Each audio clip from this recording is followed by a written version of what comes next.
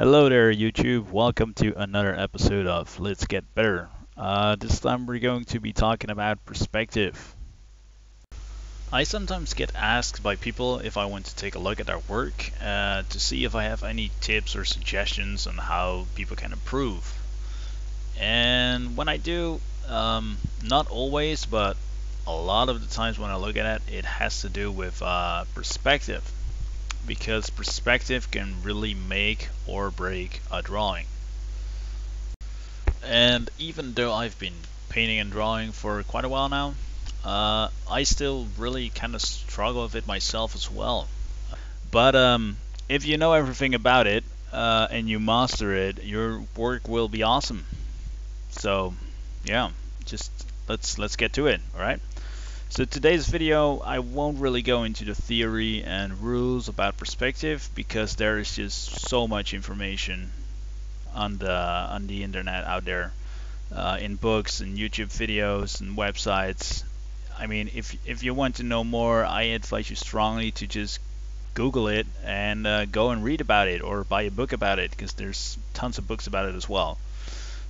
This video will only pretty much just show you some very basic exercises and what you can do to just like play around with it, and then there's like exercises that will help you get a better grasp of objects in 3D space.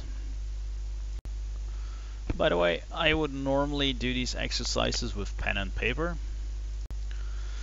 So the first exercise is a simple one-point perspective where you make boxes or other forms and relate them to the center. Again, I would normally do this on paper because I really suck with a Wacom and line drawing like this. It's terrible. And also if you use paper, I mean, also just use a ruler. There's no shame in using a ruler. So this exercise will help you get a better feeling for having objects like far away, up close, above, under you, etc. So it will really help you to get a better understanding and a better grasp of the 3D space that you try to like mimic in a drawing. This second exercise is more like a freehand perspective exercise. Here you just start with a box or a cylinder and then just build upon that. Draw it in different directions, bring it closer to you, or just like push it further away. You can really get creative with it and have a lot of fun with it. These exercises are all pretty much like related to very fundamental understandings of drawing and painting. Mastering fundamentals will help your imaginative work as well as your work from observation to get much better. So I really strongly advise you to pick up these little exercises, do them like a couple of times, really, like, and if you enjoy them, just do them more, because like the more you do it, it doesn't hurt, you can only get better at it. The third exercise might be the hardest of the three. This time you grab a piece of paper and an object with the shape of a box. A pack of cigarettes was it for me, even though I quit smoking 3 months ago. Yay. Then you place those in front of you and you try to draw them in the right perspective. Do that a couple of times and don't forget to either move yourself around the box or move the box around you, or or around on a piece of paper.